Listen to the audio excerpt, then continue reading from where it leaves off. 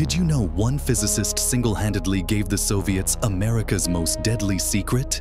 In 1942, Klaus Fuchs arrived at Los Alamos as a brilliant German refugee working on the Manhattan Project. By day, he calculated plutonium implosion sequences and refined bomb designs alongside America's top scientists. By night, he memorized every classified formula he could access. Fuchs sketched detailed diagrams of the atomic bomb's inner workings, then passed them through dead drops in New York City.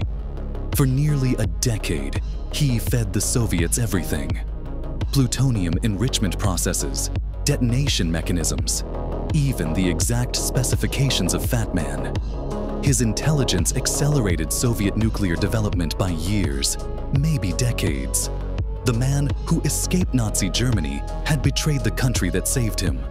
When FBI agents finally caught him through intercepted Soviet communications, they realized the horror. Every major breakthrough of the Manhattan Project had been compromised. His confession revealed he had transmitted the complete blueprint for atomic warfare. The Cold War arms race had begun, and Klaus Fuchs had lit the fuse.